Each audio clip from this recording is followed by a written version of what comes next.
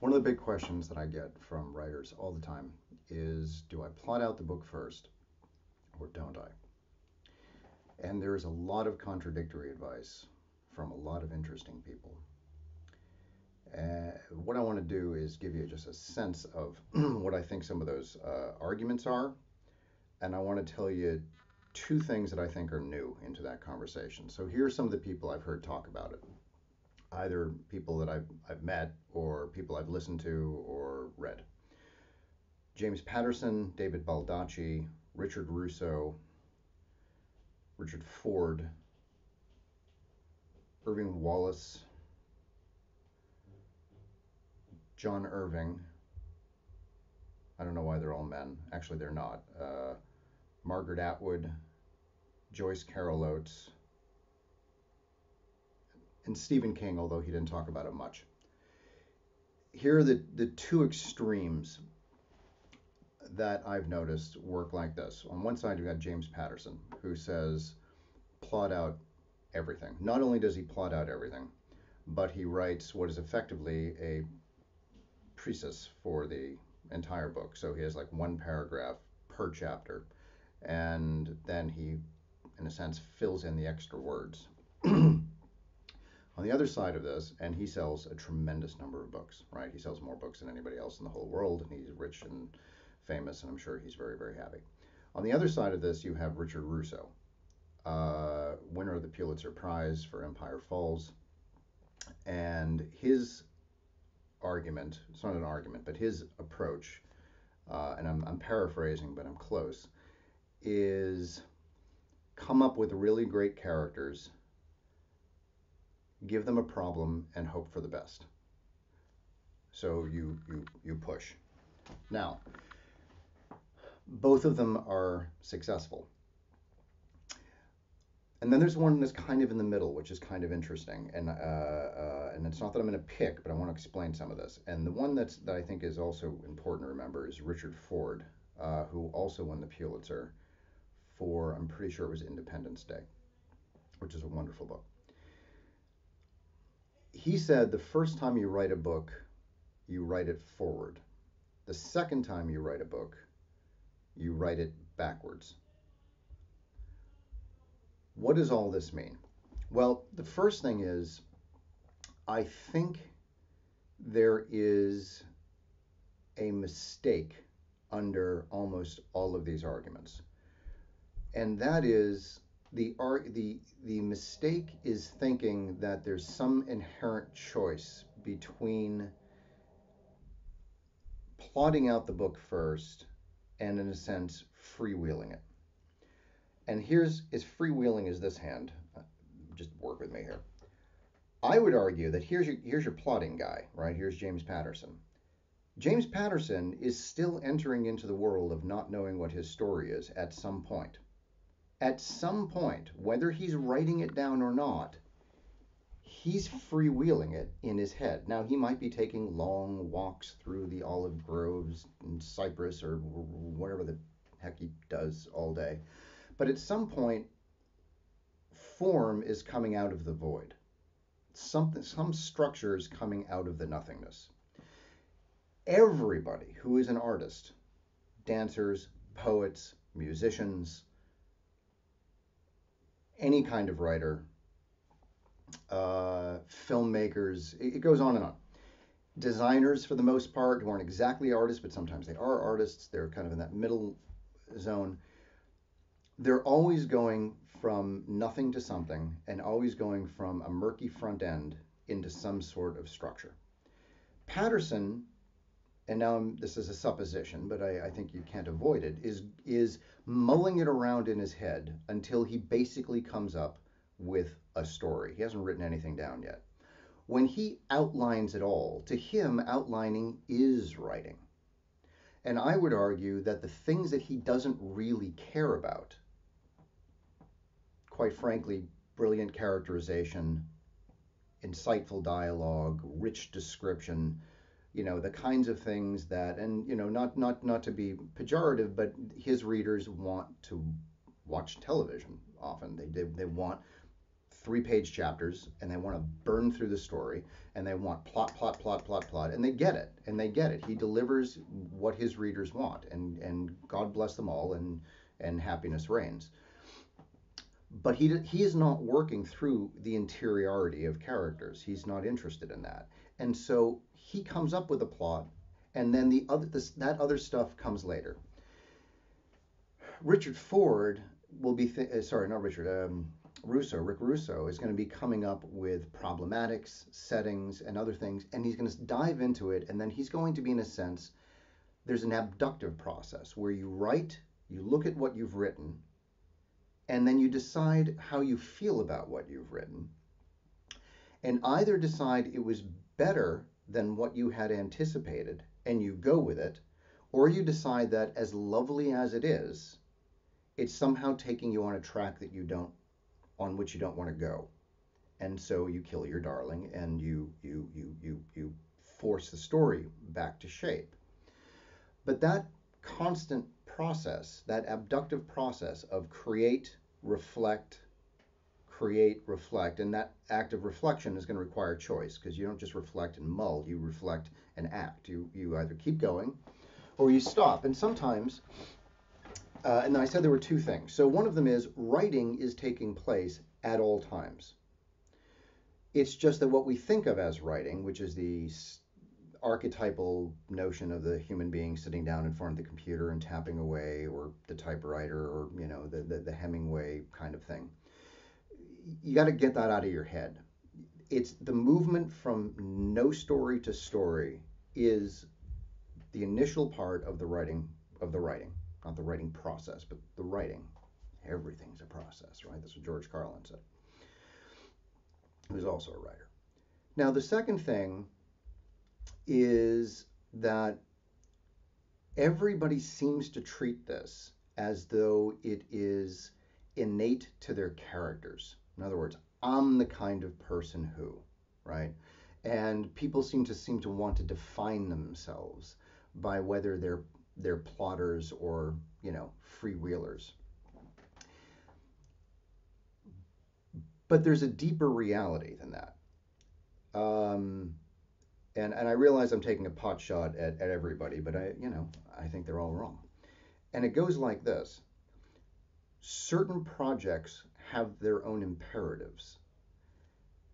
What that means is, if you want to write a story about a man and a woman who are in love, and this is their impending breakup, and it's going to be a story of the descent of a marriage into chaos and divorce, and then to see whether or not there's some kind of hope at the end. That's not a great story, but it's emblematic of a kind of character-driven experience. At the beginning, you might have been inspired to attend to that theme for any number of reasons, right? Something in your own life, somebody else's life. You think that there's an aspect to marriage that people haven't been exploring. You think there's something about gender dynamics that you feel is changing in the world, and there's a different way of telling a story, even though it's an old story, but there's new forms that it can take. You think that you have an entertaining voice. I don't know, something's eating at you, and you decide you're going to give it a go. If you're theme led that way, you don't really have a story yet. In other words, there isn't a central tension, and there isn't an obstacle that they have to overcome, and you don't have it all in your head. You've got a theme. You also don't have characters, so you don't know who Rebecca is, and you don't know who William is. You don't know who these people are yet. As you start to write, hopefully, these people become real. Rebecca isn't a filler. She's not just an empty shell, and she's not a tool for the writer. Eventually, she's going to have her own opinions and own thoughts, and you're going to come to understand, as a writer, you're going to come to understand who she is, what motivates her, what she thinks is funny, what her philosophies are, what drives her, what gives her dimensionality and distinctiveness. Same thing with the other guy, with William, the only guy. And then there's that third thing, which is the interaction between the two, right? These two characters, these two people are going to have something that at one point must have brought them together, de facto, and something that is now pulling them apart. But you don't know what that is yet. So as you start to understand who these people are, that story is going to take on its own life. The idea for me of plotting that all out at the beginning in a Patterson way seems almost impossible, because otherwise you wouldn't really be learning. And if you're not learning, and if you're not surprised by what you've been creating, I have no idea how it is you're going to surprise the reader. I just don't see it. On the other hand, you have a story, structurally speaking, is a bank heist, right? You're gonna rob a bank, and you want some of them to get away and some of them not to, and you're gonna set it someplace exotic. I don't know. There's some part of Spain that you find absolutely beautiful, and you want to set it up in Galicia, and you're gonna have a bank robbery there. I just saw Money Heist, which is very, very good. It's on Netflix. It's in Spanish. Anyway, you want to make something like that, and it's going to be a thriller, maybe a comedic thriller. You kind of need to know how that thing's going to end. Now, in the Patterson way, you might have to just mull around and walk around in the woods and figure out what the big aha thing is, right? Like Inside Man, which is a movie. Eventually, they built a fake wall, and he's inside. He's the inside man. And then days later, he broke out of the wall and walked out the front door. Okay, ruined the movie for you, but it's a decade later or two. I don't even know. But you're going to have to figure that out at some point. Once you figure that out, you can build your heist movie towards the end, right? You need to know the end. With the relationship story, you might not. Maybe they don't break up. Maybe they get back together. Maybe they meet somebody else. Maybe there's a third person involved. That one might need to develop. So let's go back on the family relationship, back to Richard Ford. If you take Richard Russo's, I'm not mixing up the names, if you take Richard Russo's things, like just sort of hope for the best, then, like Richard Ford said, you are writing forward.